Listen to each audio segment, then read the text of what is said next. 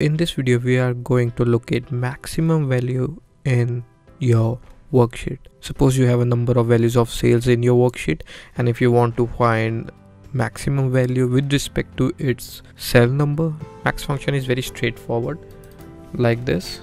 First we need to enter max function here.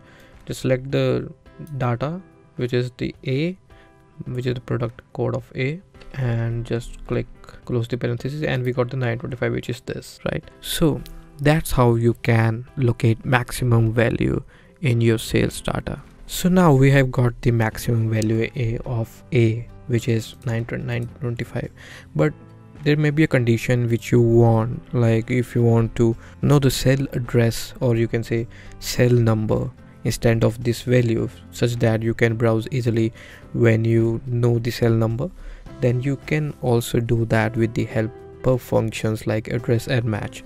So first we need to find the position of this highest value. So to find any position, we use match function, right?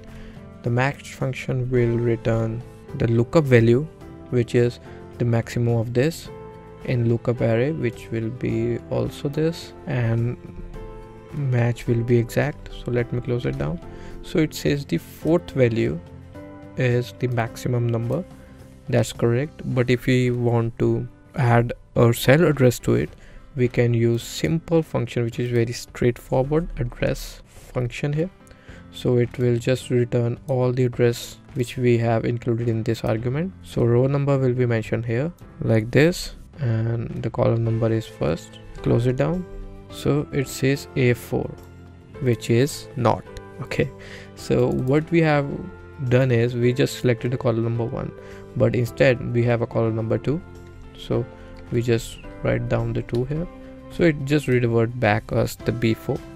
But column 1 is also good if you want to find the employee name for the same who have incurred the most sales, which was Jane here. So hope you get the point how to locate maximum value using these 3 helper function, which is first is max to locate the maximum value, match to locate the maximum values position in our table, and third is address to return the cell address of this same. So if you have learned something, please click the like button. If you want to share this to your colleague, friend, or whoever you want, you can just do it. If you want to learn more about Excel, you can also subscribe to our channel.